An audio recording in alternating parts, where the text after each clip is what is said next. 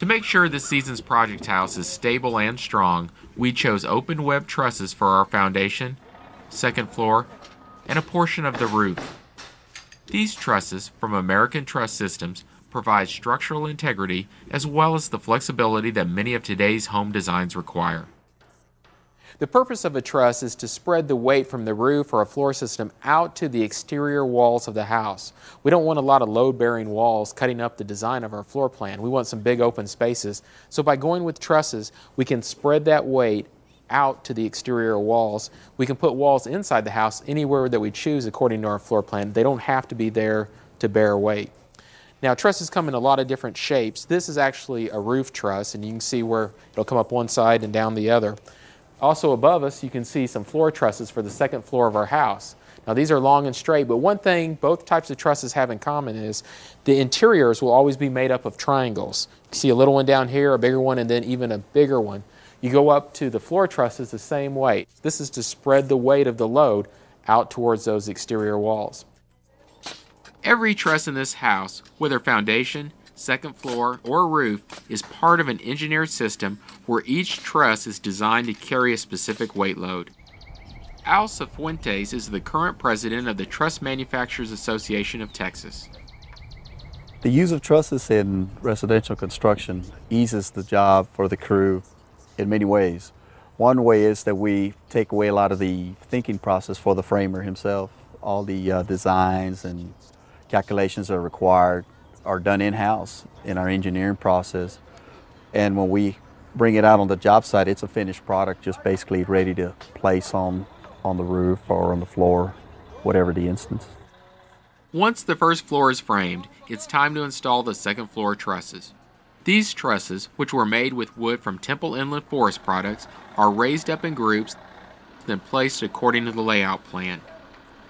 A layout plan tells the crew exactly where and at what spacing each truss needs to be positioned.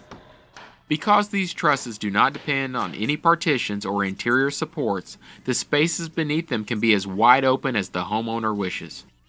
Nowadays, the clear spans are getting longer and longer because the use of better materials, and southern yellow pine is one of them, allows us that flexibility. And also because southern yellow pine is such a dense softwood, really helps in the holding value of the steel gusset plates, which are essential in assembling our trusses. To support the roof of our project house, we're using a combination of roof trusses and rafters. All of the rafters and trusses in our project house have been treated with a fire retardant.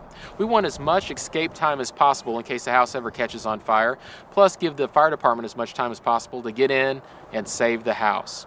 Now, the company is called Chemical Specialties, and they put on a product called D-Blaze. And we've got a little example we're about to light up here. This is a typical lumber that you find in a house, and this is the treated lumber that has D-Blaze on it. We've put in some coals in both houses, plus a little model rocket engine.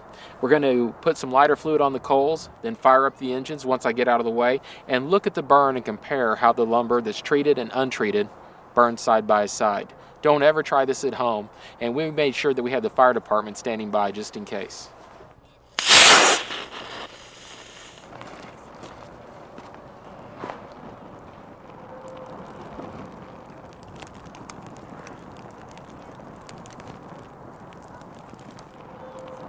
Well, it's obvious when you look at our two example homes here which one you'd rather live in. This is ordinary lumber, and this is the lumber that's been treated. It's really just smoldering, while this one is still in flames and is about to burn down. If you get your house treated with a product like D-Blaze, it gives you about 30 additional minutes, hopefully, to get out of the house, call the fire department, and get them over there to save your family, your home, and your possessions. A little bit of money can go a long way in saving your family's life. There are other benefits to building with trusses as well.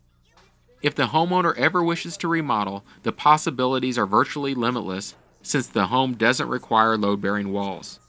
And since we use open web trusses for the foundation, rearranging the plumbing or fixing leaks becomes a relatively simple and inexpensive procedure. Trusses give the homeowner the peace of mind knowing that he has a properly designed product over his head or under his feet.